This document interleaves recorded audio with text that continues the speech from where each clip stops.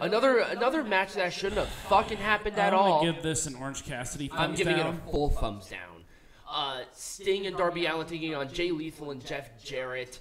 Worst match of the night. Oh, and then it was a no disqualification, false count anywhere match, and then they go into the ring and do just moves. Yeah, pretty much. That's literally what this was. Right. This was so stupid.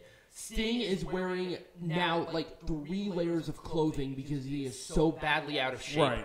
Jeff Jarrett, bless his goddamn heart, he still looks good for his age, but there's no reason for him to wrestle at this point.